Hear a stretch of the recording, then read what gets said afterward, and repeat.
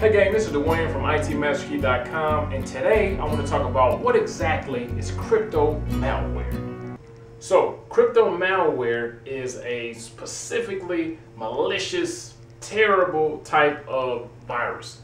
What does it actually do? It actually locks down your complete computer, your complete device, and won't give you access to anything.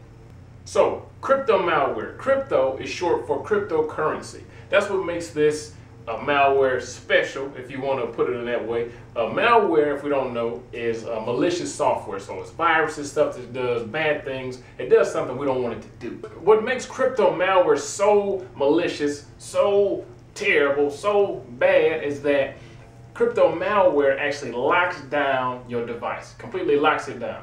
You can't do anything. It takes over full control of your actual device. The only thing that's not locked down is your operating system. The only reason it's not locked down is so it can display a message, and the message says, hey man, give us X amount of Bitcoin, give us X amount of Litecoin, give us X amount of blah, blah, blah, blah, and we'll give you access back to your device. The reason that it's Bitcoin, Litecoin, or Ethereum are because all of those are types of cryptocurrency.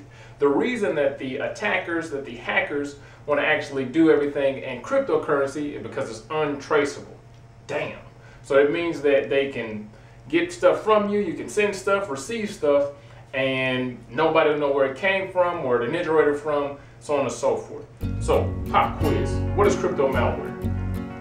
Perfect. So it's just a type of malware that locks down your system, then it asks for cryptocurrency. And then after you actually pay the ransom, then it'll give you your information back. This is Dwayne from itmasterkey.com. Other than that, I'll see you in class.